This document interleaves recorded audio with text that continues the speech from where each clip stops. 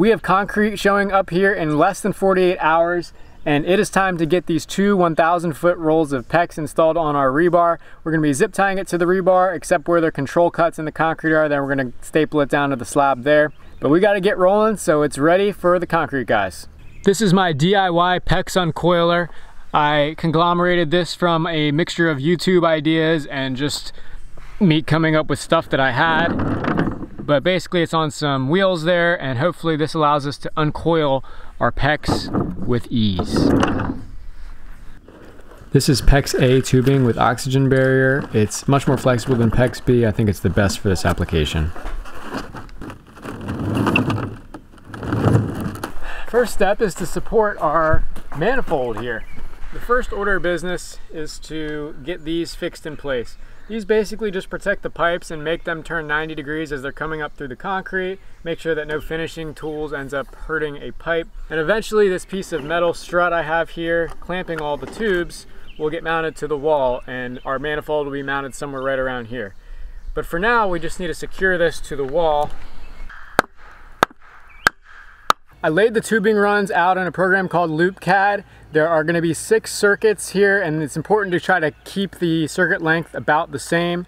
Using the LoopCAD program turned out to be a total game changer. I tried doing this manually in CAD at first, and it was very tedious. LoopCAD automatically balanced all of my circuit lengths and laid them out in a logical, easy to follow grid. Note that the software also optimized the direction of the current flow to provide the best heat. Luckily, LoopCAD does a 30-day free trial. That's all I use to do this design. We don't have PEX that has foot markers printed on it, unfortunately, but we're gonna do the best we can following the LoopCAD layout, and hopefully we get a good result.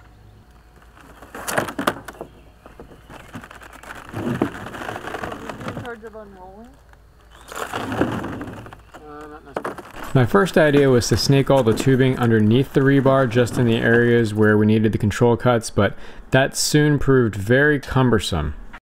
The right way to do this is to start by feeding your free end up through your conduit sweep, then pull tubing as you need it, zip tying to the top of the rebar.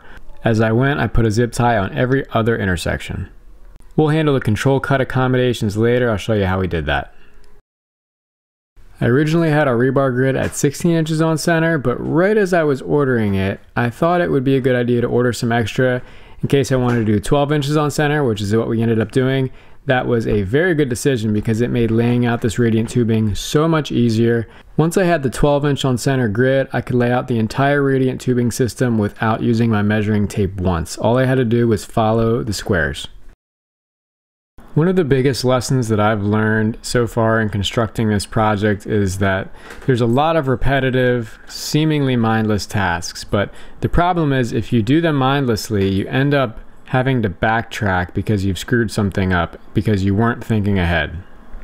Right here I did a whole row mindlessly zip tying away before I realized that I needed to turn about 11 squares earlier, and I had to rip the whole thing off and take it all back and do the turn. Elaina helped me out by coming behind with the scissors and snipping off the excess tail on every single one of these 800 plus zip ties. After all the tubing was finally laid out, it was time to start teeing all of the lines together so it could be pressurized with air for the slab. I just used basic PEX crimp tees and short sections of pipe between all of the ends. Then I pressurized to 60 psi. This is plenty to keep the tubing from caving in during the pour and enough air to know if we have a problem.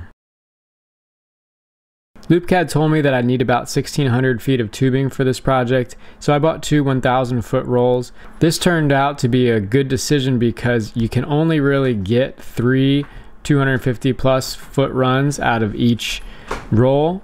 If you were going to try to get 4, you would definitely fall short on that last one and you wouldn't be able to make it back home. As a rule of thumb, if you're using 1/2 inch PEX, 300 foot is the maximum circuit length you can do. I just used some duct tape to label my runs, so they are circuits 1 through 6, and we have supplies and returns with each circuit, hence the R's and the S's.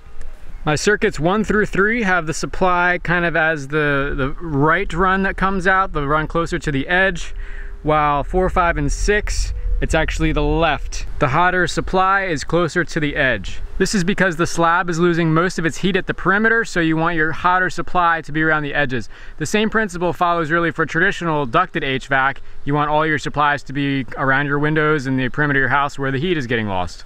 Now, because we have the tubing on top of the rebar and we are still putting control cuts in, we very carefully marked out where our cuts are going to be, and in those areas we are making dang sure that that tubing is low. And here's one of the tactics we're using. I cut some scrap tubing basically and shoved it up underneath the rebar but over top the tube, and effectively that presses the tube down a little bit. That just keeps it a little bit lower in the slab, and we've run string lines across in all the areas where our control cuts are and basically measured down, worst case scenario, how far that tube is from the string line, which is the top of the slab, and made sure that we had plenty of clearance there for the saw to come through. Here's another control cut example that we located mostly free of tubing. It's right up the middle of this rebar. We've used a scrap piece to bend those down, and then here at the end where I grabbed some of these foam board staples for PEX tubing. Some people put whole systems down with these and they really do hold strong, but I'm basically just stapling that small section there to the end. You might be wondering why I chose to zip tie the tubing to the rebar rather than staple it all down to the foam board, and this is why. When I was putting the layout for this together, I came across a few articles written by this guy, John Siegenthaler. He is a mechanical engineering professor who actually did quite a bit of research and simulation on where the best place the tubing should be placed in the slab.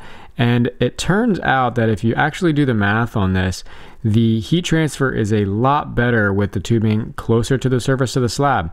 What it boils down to, pun intended, is that you can run the water temperature in the system much lower and achieve the same amount of heat transfer when the tubing is in the middle of the slab or near the top, rather than having it all stapled to the bottom. So being that you only get one shot at putting this tubing in, I decided it would be best to leave it in the middle or near the top.